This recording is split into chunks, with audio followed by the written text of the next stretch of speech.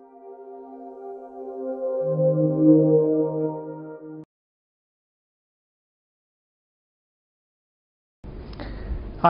my name is Faraz and I'm currently a fourth year student here at University of Wolverhampton. When I started pharmacy, I wasn't quite sure how it'd be and what I'd actually expect.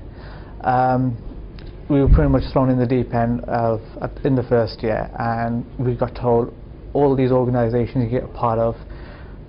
But the thing is, lecturers turned out to be really amazing. They're really helpful, and in my second year, became a BPSA rep for our university, and since then I've currently still am the BPSA rep, one of the BPSA reps for this university. Through that, I've gained so much.